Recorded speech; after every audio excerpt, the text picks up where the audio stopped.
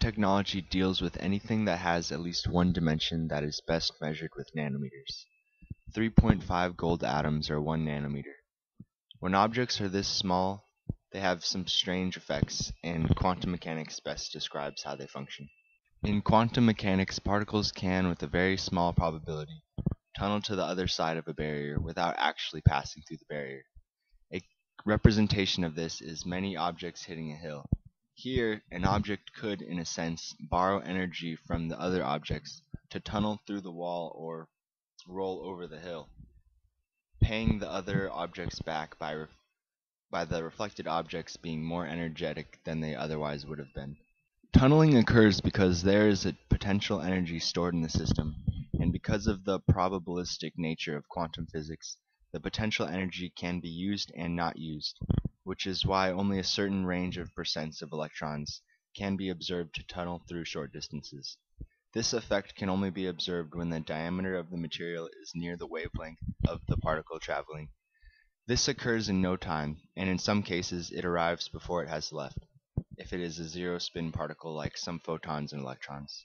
Because tunneling relies on potential energy wells or the potential energy of the system, bulk materials do not allow tunneling and small groups of atoms do.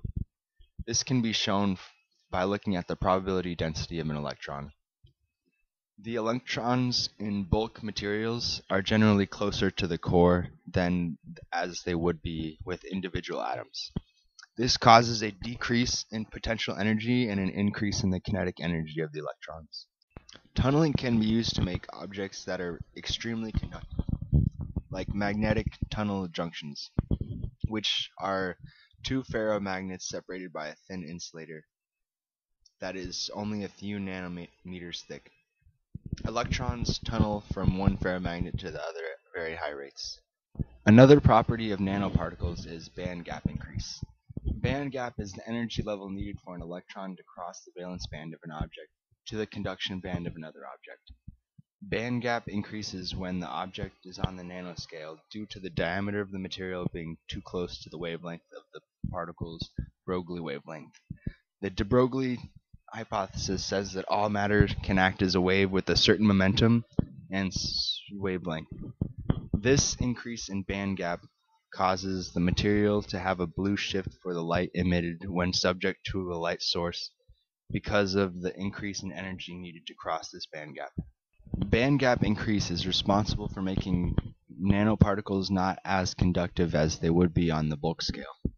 This bandgap increase makes conductive materials semiconductors, and semiconductors into insulators, and it makes insulators even better insulators. These two properties of nanomaterials seem inconsistent. One way to explain why tunneling makes nanoparticles extremely conductive while bandgap decreases their conductive abilities is because tunneling works very well with pure materials because the electrons can ignore the energy difference they have to travel and appear on the other side. Impurities in the materials significantly reduce this conductivity.